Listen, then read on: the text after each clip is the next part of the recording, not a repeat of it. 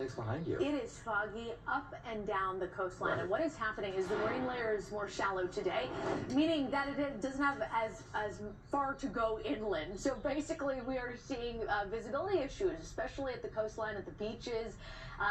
You can see that here, our live look over LAX this morning. Let's go to Van Nuys, where we are currently waking up to a clear sky across the San Fernando Valley.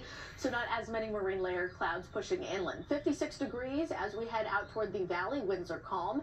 And as we move across the coastline from Ventura to Los Angeles, this is where we have that dense fog advisory with us until 9 o'clock this morning. Visibility down to a quarter of a mile or less from downtown Los Angeles, Inglewood, Santa Monica, Long Beach, Lakewood, Downey, all across the LA basin. Temperatures, once we head into this afternoon, will it's quite a spread. I mean, we're feeling 60s at the coast, but inland we will feel 80s and even 90s. Now, temperatures will climb as we head through this weekend, and then a cool down for all areas, plus a chance of rain as we head into next week. Details coming up in your next weather forecast. Kalina.